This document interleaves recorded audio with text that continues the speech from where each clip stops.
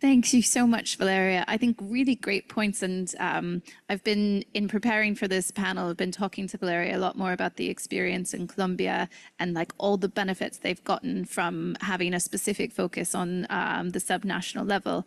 And it's interesting, like all of the benefits that she's just highlighted in terms of the ability to be contextual, to adapt to the specific needs, at the subnational level, this feature of like networking and also this focusing on brevity and how to navigate the standards in their daily work. We've had exactly the same experience in other contexts in West Africa and Burkina Faso and Mali.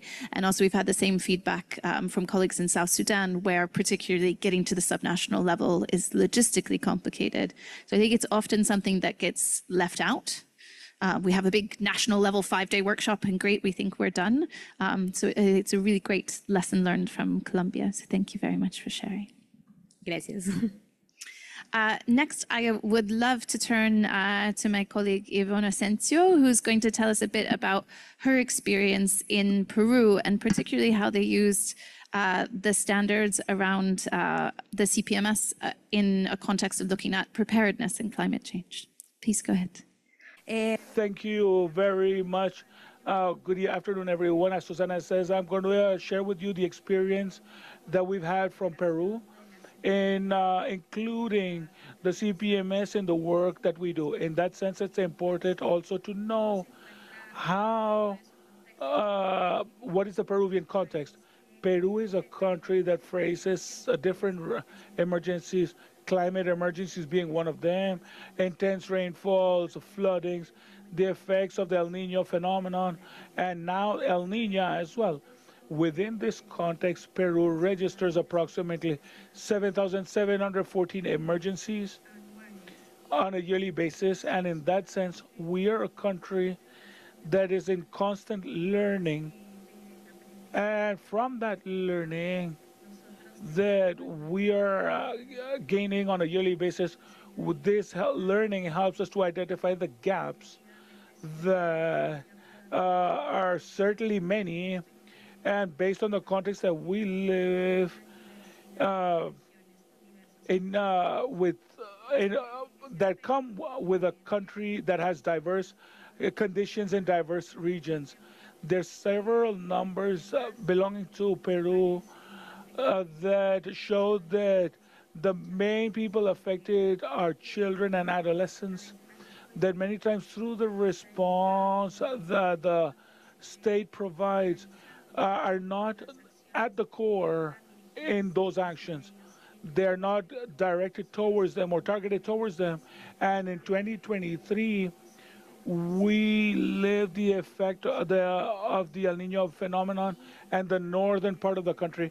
And due to this El Nino weather patterns, our country suffered several different damages. In our country, there was 7,000 health centers, 8,000 classrooms, and 200,000 homes were damaged and left inhabitable. Facing that scenario and understanding what was coming for 2024 is when Save the Children developed an intervention based on a strategy of anticipatory actions. These anticipatory actions took into consideration sectorial coordination and was based on protecting children and adolescents. In that same context, what we saw the importance and the need of just how much could national government, local governments, and at the community level could know, identify, and include the CPMS in their response, and that with particular focus on boys and girls. We transferred actions to strengthen the national systems, and in those actions we developed workshops with government officials, with officials from the Civil Defense Office, and of risk management of the Ministry of Education, of the Ministry of Health, in order to raise awareness on the CPMS, that in many cases they mentioned that they had absolutely no clue that actually existed.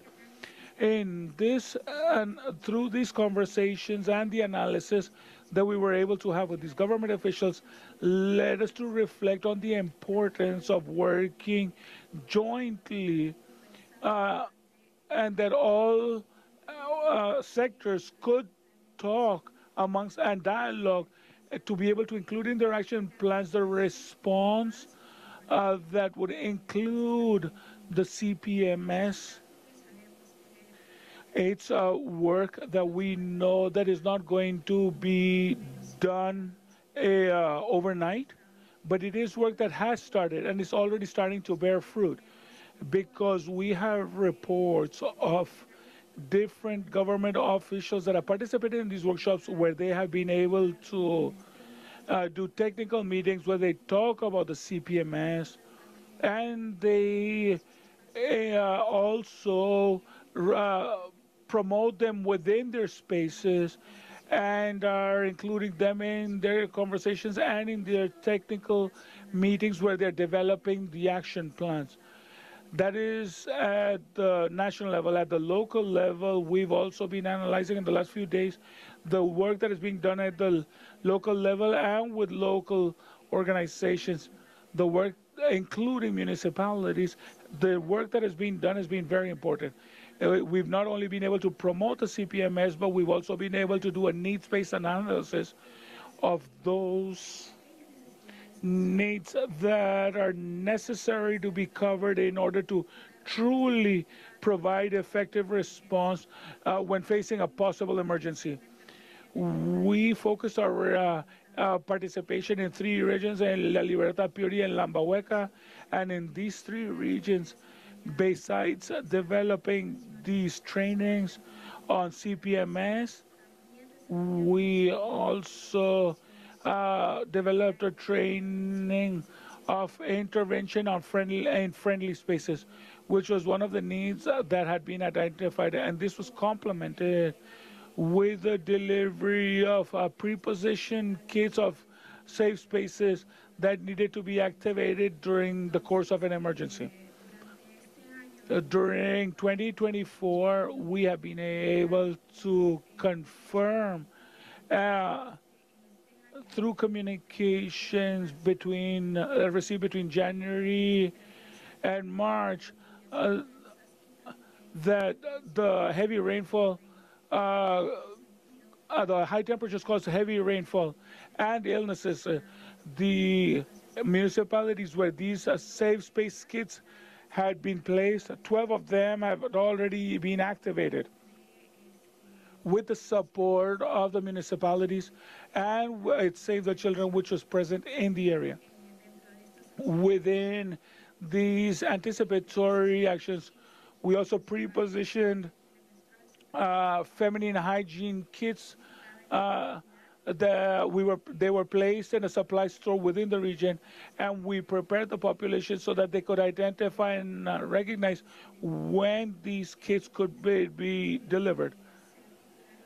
These were also promoted to be delivered in an area that may have been that was affected, and had been an area that we had already intervened previously and had worked these actions, these anticipatory actions. I would finally mention that we know that we have hard work in promoting and including the CPMS. However, we have seen how sectorial work with government-based officers at all levels can cause effective and changes and benefits to girls, boys, and adolescents. Thank you. Thank you very much, Yvonne. I think it's a really wonderful example, and I really also appreciate that you pulled out that in terms of your engagement with national actors, you went from a point of them literally not knowing that the standards existed to actually actively using them and using them as a way that we're strengthening quality and being able to do like real preparedness for the floods that you knew were coming. And lovely to hear that that's been activated and you're seeing results in the response. I think it's a really wonderful case study, and it's one that we don't have that many other examples of how the standards have been used in preparedness in this way. So Peru is a great country to learn from. Thank you very much. Okay, last but not least, Marina, would you like to tell us a little bit about your experience of using the standards in situations of human mobility? Thanks a lot, Susanna, for the question. Thanks a lot for inviting me for this panel.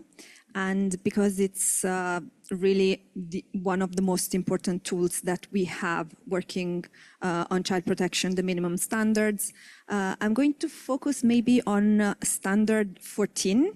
It's the socio-ecological approach. And I think there you have one of the most powerful images of the entire minimum standards. Some of you, I hope everybody remembers, it's a series of circles. And in the very center, you have the child. Let's see if somebody helps me. What's after in the circle? After the child, what do we have? Family, okay. Then if we go a little bit broader, community. And then we still have two. Which one? Society. Okay, the last one is remaining, and I'm going to focus on that one. Anybody remembers? Which one? Okay, it's the state. We can, yeah, it's a good way of interpreting. It's not how it is written on the minimum standards, but it's talking about, I think, socio-cultural norms and how we use that to focus our response for refugee children within the Venezuela crisis. You heard throughout these 3 days that one of the biggest influx was of Venezuelan children moving across the entire region. And the work we were doing to strengthen the capacities of the authorities. Most of the time, we're focusing on the child protection authorities, but these are not the only ones with whom we're working. For instance, UNHCR is focusing a lot on building the capacities of asylum authorities. And so also for them it's very important that they are using child-friendly procedures.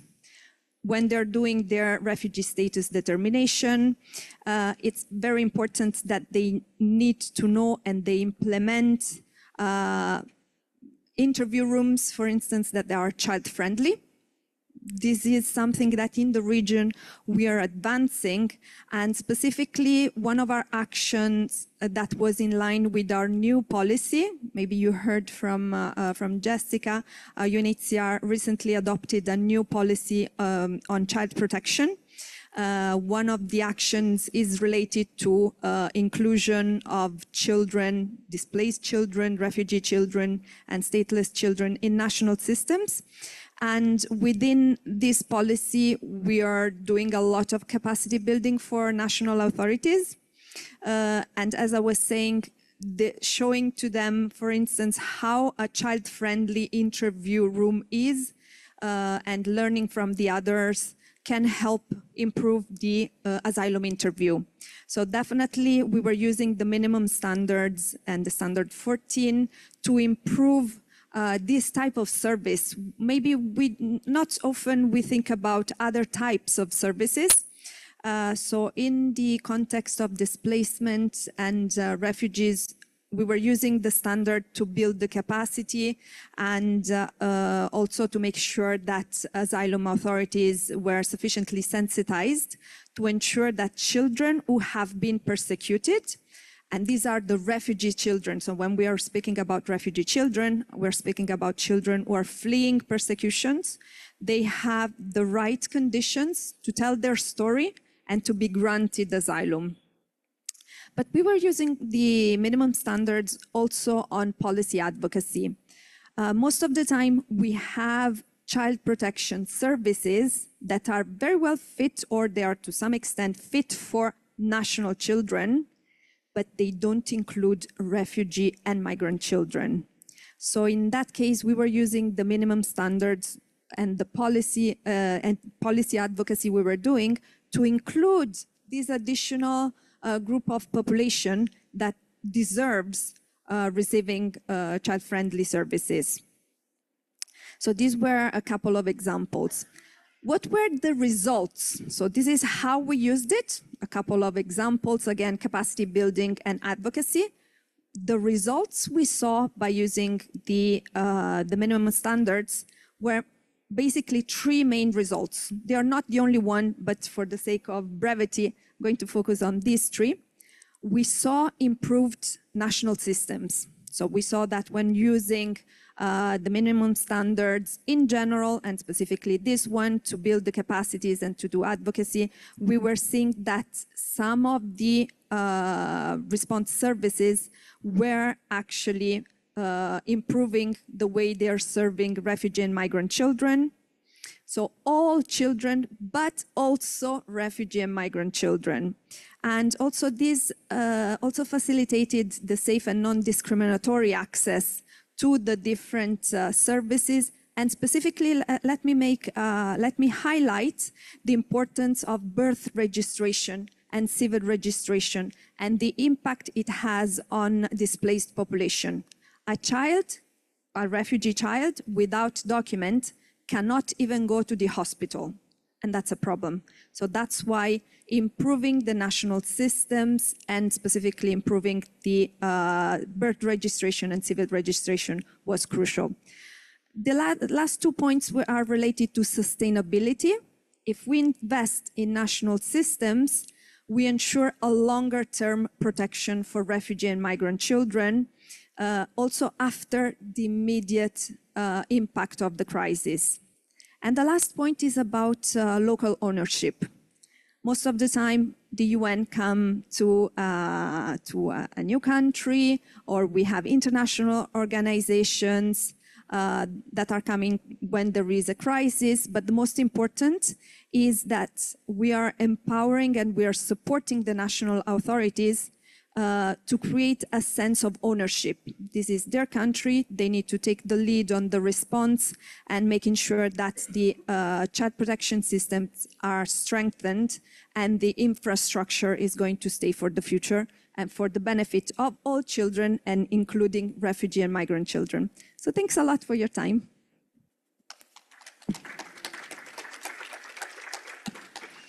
Thank you so much, Marina. It's a really wonderful example, and especially to hear how the standards have been used for advocacy and how that's then borne fruit for the response, I think is a really inspiring one. And I recall when we went through a very long and intensive process to revise the standards and improve the focus on inclusion and support for refugee children and other children displaced and children on the move.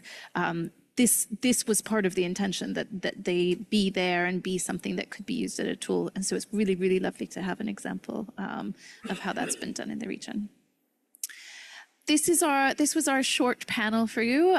Some really inspiring examples from the region of great work that is not finished, is ongoing, is a continued commitment, but we see how the standards are working through different tools. We're gonna shift into a group activity where you can exchange some of your own experiences. And I'm just gonna hand over to Joanna. Hello again. Unfortunately, we're tight on time. We were only given an hour for the presentation and the panel. We are going to ask you to choose a group to go into. We have 6 groups, 3 topics. So each topic, there is an English group and there is a Spanish-speaking group. So the first group is looking at the CPMS and support to refugees and migrants, and that's going to be led by Marina. The second group is in Spanish. The second group is the same topic, CPMS and support to refugees and migrants, led by Susanna. The third group is the child protection minimum standards and support to national and local actors. That will be led in Spanish by Valeria, and in English by Yvonne. Put up your hand, Yvonne. Yeah. And then the final two are the CPMS and climate change, which will be led in Spanish by Neri and in English by myself. So each of those facilitators have a few questions that we would like you to consider in your groups, and we'll be taking notes in your group. Unfortunately, we won't have time for a plenary, but Susanna and myself and the working group here in the region are very much looking forward to gathering your feedback and seeing how we can best move these forward. So if we could ask you to move to the facilitator and the group that interests you the most, and we'll get the process started. Unfortunately, that is the end of our time. Thank you so much for your participation. Thank you to our panelists. We will come around and collect the notes that you've taken, and we obviously want to stay in touch if you have further ideas you'd like to explore with us. Thanks very much, everybody. We really appreciate it. You can see our email address up on the slide if you would like to be in touch. I just made the joke to our colleagues in my group that we do actually answer our emails, so you're very welcome to be in touch. You can see the QR codes for our working group website if you'd like to scan them, if there are any resources you want to explore. Otherwise, come and find us. You know, we're here for a few more hours.